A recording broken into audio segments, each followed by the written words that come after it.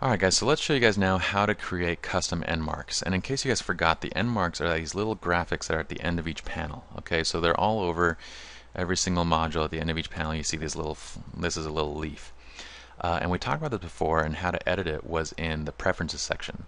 So you can do that, you can get there by hitting edit and preferences or control plus. Okay, we're going to go to the interface tab.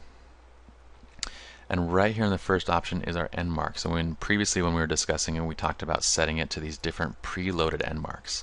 Well, what if you want to create a custom one? Like let's say you have a logo graphic that has a little, graphical feature like a little vector that you want to display, like this little flower in Linen Jirsa. Well, what I would do is go right here to the Panel End Marks folder. This is going to load it up in your Windows or your Mac Explorer window, and you're going to pull up the image that you want to use. Now right here I've created a 60 by 60 pixel flower. This is our Linen Jirsa flower.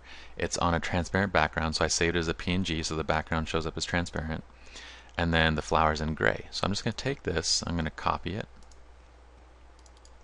I would drag and drop, but since I'm screen recording it doesn't let me. And paste it right in here. Okay, now I'm going to go back to Lightroom. I'm going to close this because I need it to refresh. I'm going to hit Preferences again, go to Interface, and now it shows up as ljpflower.png. Okay, so if I select that, it shows up right there on my window.